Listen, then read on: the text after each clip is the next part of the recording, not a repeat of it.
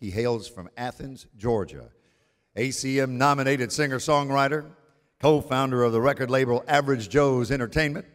Got a brand new album. It'll be released this Friday. I bet if you go online, you can find out something about a pre-order. We the People, Volume 1. Ladies and gentlemen, he's good people. Colt Ford is back. First time on the stage of the Grand Ole Opry House. Welcome, Colt Ford. Thank you guys so much. I ain't never been here but one time, and so this is one of the biggest honors of my life. I got a new song that I'm gonna play for you that just came out. I did with a buddy of mine named Mitchell Tenpenny, and we're gonna have a little fun with you guys tonight if that's all right. Let's go, boys. Take a little slow ride. We got nothing but time to lose. We gon' ride it all night.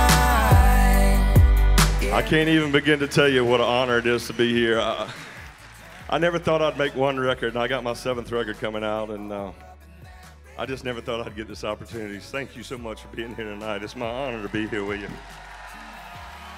And Colt, we love to celebrate these special occasions like you being here tonight with special moments, Opry moments we call them. And one is coming your way. Stay right there. Stay right there. When I first started working with Colt Ford, I didn't know what kind of guy I was going to meet. I didn't know if he was one of these gangster wannabe rappers. And I didn't know what kind of fella he was going to be, but he turned out to be one of the most genuine, heartfelt human beings I've ever met in my life. And Colt, I'm here right now to help you celebrate 500,000 records sold.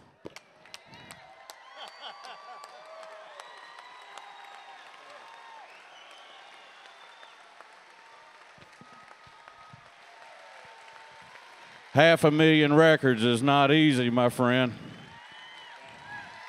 You'll remember this the rest of your life, Colt, and it's so wonderful to share it with you tonight. I knew that voice instantly when I heard it. We've had a lot of late night phone calls and everything, but I don't know what to say. I never thought I'd be here in a million years. And I've had the honor to work with some of the best people. Country music fans are the best people in the whole world, so thank you so much. Well, they love you. Jamey.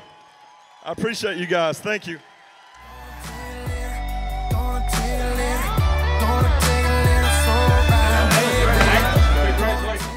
Couldn't fool me with friggin' Jamey. I knew that voice since I started talking. That was good. Thank you. That was so cool. Excellent. Thank you. I really, really enjoyed that. Day one. All right, ready? 1, 2, 3.